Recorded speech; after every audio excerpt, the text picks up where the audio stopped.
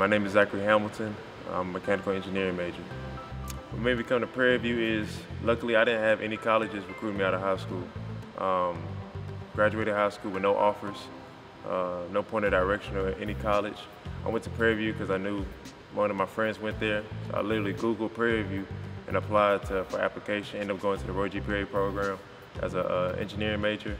Things just took off from there. When I first entered the university, people was like, "You don't want to hoop with us outside?" I was like, "Nah, I don't want to mess up my knees. You don't think you're too good to hoop?" So I met one of the basketball players out there on the hardwood. He said if I play him one-on-one, he can get me in touch with the coach. His name was Montreal Scott. So I played him one-on-one, beat him one-on-one, he put me in touch with the coach. Ended up walking on that semester, and every year I just got better in all aspects, offense, defense. The games started to become fun. Couldn't shoot in high school, learned how to shoot in college very well. That just took off. Being a team captain, that was just discipline and responsibility that coach handed down to me. It was a great experience. It was a great experience. After I graduate, that's in 5 days, I'll start work as a project engineer in Houston. I kind of wanted to go overseas and play basketball, but I kind of took a larger aspect of what I wanted to do. A lot of guys that play college basketball, they want to go overseas and continue to chase their dream. Just wanted to do something different. My love for basketball kind of goes hand in hand. My mom always taught me, she's like, you must work before you play. So my play was basketball all my life. Basketball is something that I thought was my identity for most of my life. It's fun. Every time you pick up a ball, it's interesting. Every time I see a ball rolling, I want to pick it up, want to shoot it. It's the same things that you enjoy as a kid. Sometimes the ball stops rolling, so you need to have something else as a backup plan in case basketball doesn't work out. Basketball worked out great for me, but I just want to do something new before the ball stopped rolling. I love it dearly. As the way it translates to the classroom, it kept me disciplined. It made me want to do other things besides just bouncing the ball. I could have 30, 40 points one night. If I come back in class, I want an A in that test. Just being resilient, just being more than just an ordinary basketball player, being more than just an athlete.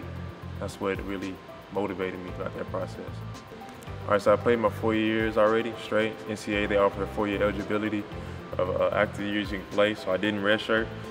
Thank God I didn't get injured. So from 2014 to 2018, I played straight through. So I never missed a game, never missed a practice. The Prairie View team this past year, they won SWAC. That's great for the program. I wish I could have been a part of it, but that's not the way life works. I think I helped contribute to changing the program.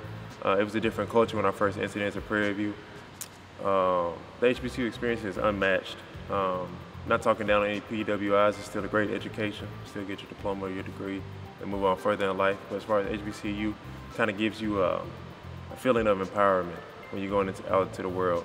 One thing that Prairie View taught me is about how to be a true black man. So like how to conduct myself in different audiences, different societies, how to respect myself before somebody else can respect me. Prairie View really challenged me just to grow up and just be a man about my business. Not to ask for handouts, but to earn everything. And don't ask for anything unless you already earned it. I want to have a scholarship named by me where I give back to walk-ons who are student athletes at Prairie View. Like any student athlete has walked on, male, female, black, white, red, it doesn't matter. Just to give back to walk-ons, because I know how hard that is for that process, being a student athlete and going to school. So just to give them a scholarship that they earn with minimum requirements like a 2.5 GPA, 3.0. I think that'd be great. It's just been a sprint. So now like, it kind of slows down because you're about to graduate. Because now you're trying to slow down because you're like, all right, let me enjoy this, but it's here. So I graduated in 5 days. I know a lot of people, they get kind of discouraged whether they graduate in 4 years or 5 years, 7 years. It's just you're running your own race. So I ran my race, I'm just ready just to finish.